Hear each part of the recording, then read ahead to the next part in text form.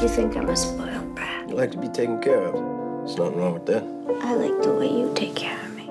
The Iceman tells the true story of Richard Kuklinski, a mob hitman who killed between 100 and 250 people over a series of decades. No one should feel like after they watch this movie, they shouldn't walk out of the theater saying, oh, now I know everything about Richard Kuklinski and his family. I mean, that's not possible. I mean, there's so much.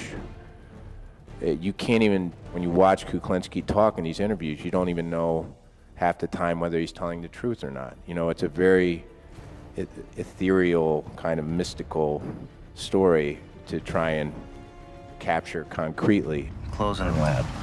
Sorry, but you're out of a job. You can follow orders, you got everything to gain. If you don't have it in you, now's the time to say it. The story focuses on both Kuklinski's homicidal work and his family life. His wife and kids had absolutely no idea what Richard was doing. In fact, his children still have trouble believing their loving father committed such horrendous crimes. They see their father as an angel, and they don't want to have any connection to any of the material, movies, documentaries, or books that was made. You're a family man now? A wife? Kids? Who are you kidding? We didn't have much contact to most of the people in the movie because most of them are dead. The family itself, they kind of like isolate themselves from the reality. Even his wife, actually, in real life, waited 20 years after his arrest to the time he died, and about a month after his death, she actually came up with the whole story that she was abused and was under the gun in terms of like what she felt. I'm good at what I do. What about leaving witnesses at a murder scene? I don't kill women or children. I have loose ends now. All right, kids, that's it. Go on home. We're closed. You got a second? So, is it my lucky day or my last? I want to be my partner.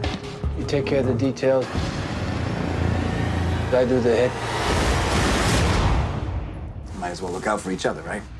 I think anybody who does what Kuklinski did has to have that gear, you know. I don't think anybody in a completely lucid state can do the kind of things that he did. You have to be able to disconnect, because otherwise if you aren't able to numb yourself, the pain is too severe that you can't even endure it. You're doing hits behind my back.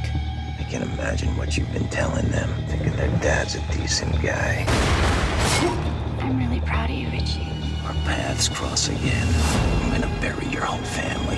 Dad? Kuklinski is among a select few serial killers with such a high death count, although you won't find him in the Guinness Book of Records. A truly deranged person, he killed his first victim when he was just 13 and never stopped until his arrest. He got his nickname, the Iceman, because he froze several victims to prevent authorities from estimating the time of death.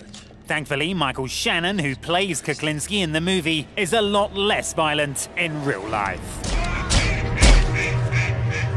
I personally could never imagine murdering someone. Maybe if someone was threatening my daughter or something, maybe in that circumstance, but other than that, I find it absolutely terrifying. The Iceman is out in selected cinemas now.